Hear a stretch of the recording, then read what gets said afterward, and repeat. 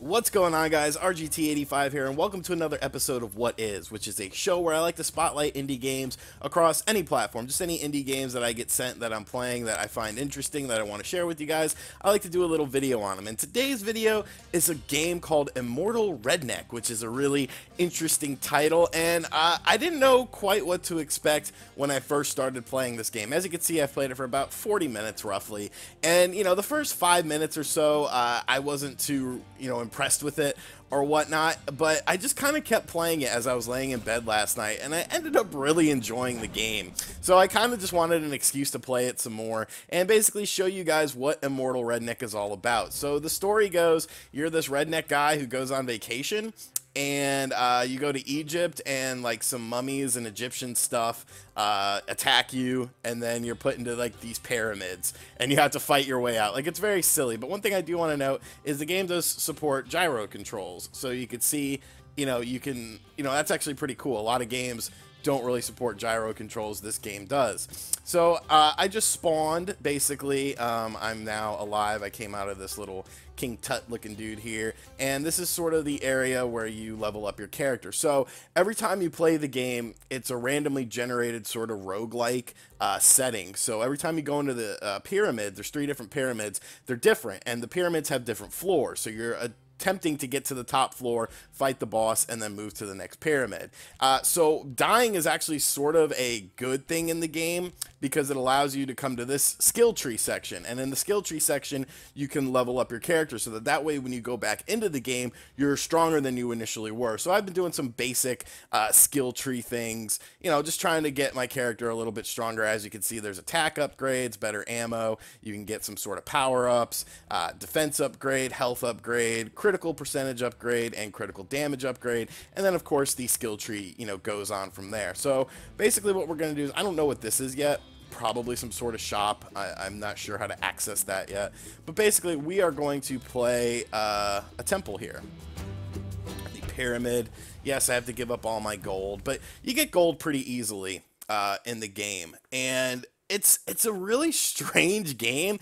It kind of reminds me a bit of Power Slave on the Saturn, because that's the only like Egyptian themed first-person shooter I can think of, and unfortunately that's a game I don't own. I need to track down a copy of it. I think there's actually a Japanese version of that game too, and usually the Japanese version of Saturn games are cheaper, but I haven't managed to find one at a decent price, or even like one in general on eBay. So Power Slave, that's a game you guys should look for. All right, we are on the first floor here, and like I said, this is randomly generated every time, so there's no real way to know where to go or what to do. So you could see here there are 2 different doors on this main level, and there may be more doors upstairs. There is a map. I switched items. Okay, I'm an idiot. Wrong button.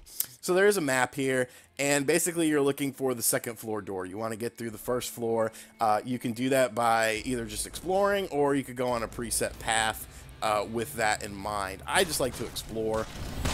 That's where I think a lot of the fun comes in the game, and plus you can find different weapons and things like that. Enemies will drop weapons. So you see that bar at the top of the screen? That's basically telling you how many enemies are left. There's not like a number, and each room has a different amount of enemies and different types of enemies. So you basically have to get that bar down to nothing, and then you are done with that room. You can leave the room. Right now the room is locked. I'll show you that. So like that door we just came in there is now locked, and I'm getting my ass kicked. Bust out the shotgun. So we just picked up some gold. The blue is ammo. The if anyone drops anything red, that is health, because health and ammo are important, obviously. And you can see the characters are sort of over the top, but I like that. I like that. It's not a game that takes itself very seriously, but it sort of has like authentic, sort of authentic Egyptian themed stuff. Jeez Louise, I am not playing very well. And then there's boss battles as well in the game when you get to the top of the pyramid. Shit. This isn't going very well. I need some health, dude. I need some health. cleared. Anything in here? And you can see, aesthetically, you know, graphically, it looks decent. A little bit blurry. You know, maybe I'm just spoiled by games like Doom. I was playing this a lot in handheld mode last night, and there is a bit of a noticeable blur when you're playing in handheld mode. It wasn't anything like detrimental to the game or anything. I obviously adjusted to it pretty quickly because I just kind of kept playing the game. But you know, it's not the best looking game in the world, but the frame rate is very smooth and the gameplay is very smooth as well. So you know, that's really all that matters in a first person shooter. So I guess we got a dead end there, so let's check out this area. Dude, somebody dropped some health already.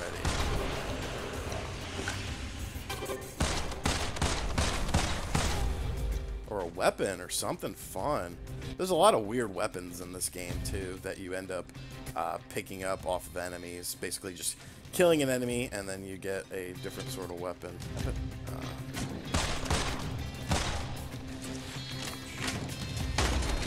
Yeah, that's what I'm talking about. A little bit of health, finally.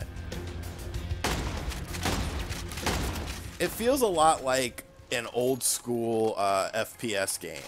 You know, it's very fast, it's very fluid. You're constantly moving, constantly shooting enemies and stuff like that. Definitely has an old school feel to it, but I don't know, there's just something about it that's just, it's very satisfying when you're playing this game. Like when you clear out a room, like you feel like you've accomplished something and then you move on to the next room. So I like that about the game. I think that's a big positive. The controls are pretty smooth. Like I said, it does have gyro control if you're into that. I know a lot of people really like gyro. Oh, jeez, Louise. Whew.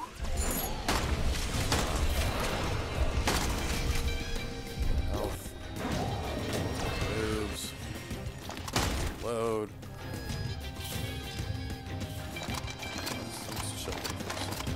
Load. Eek. Sniper beams, scary. We'll go into this little mode here where you can sort of throw more ammo at once. It's like a little power-up mode, and that's another thing that you can improve upon in your skill tree so that you have different power and that lasts longer. Things like that. Right. Okay. Oh, if that dude would have dropped some health, that would have been key. Oh, this room looks dicey. Oh, wait. This is a good room. Tesla coil. Tesla coil? See, like, here we go. Like, we got a Tesla coil gun. Okay. So, let's check this out. Are there any... I don't know. What did I drop? The pistol? Oh, that's fine.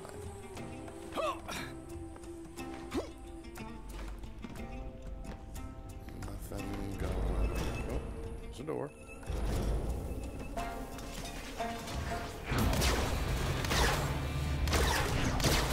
Cool.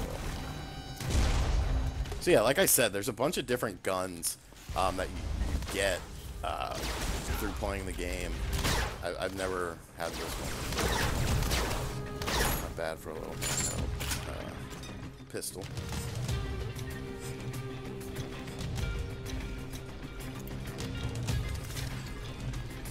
Oh, I dropped my shotgun. That kind of sucks.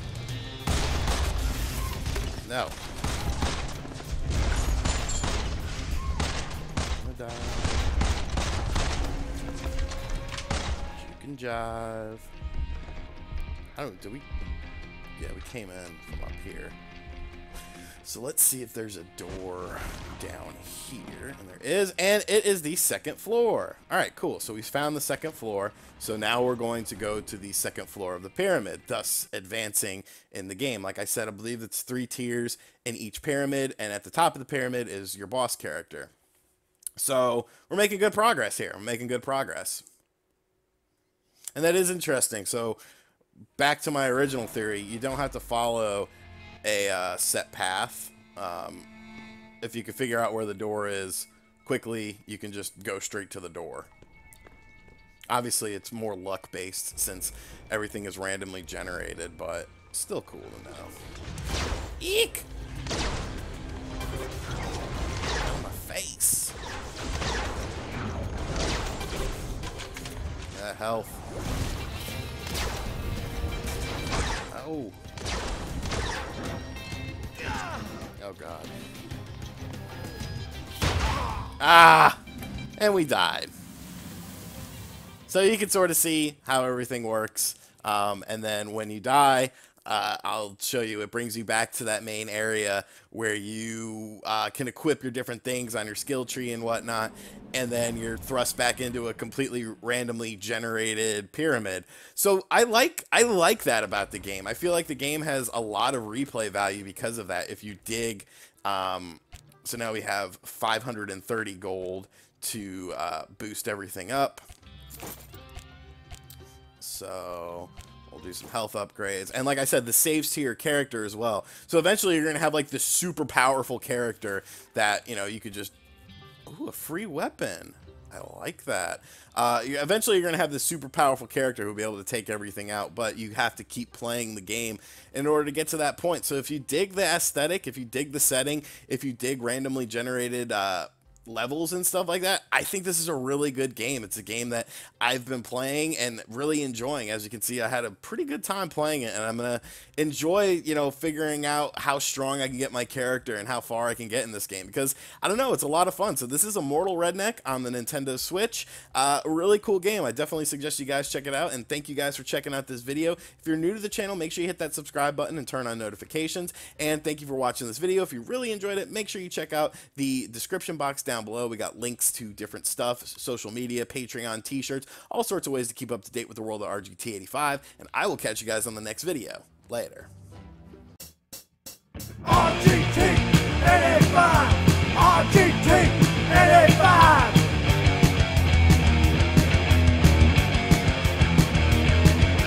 RGT 85!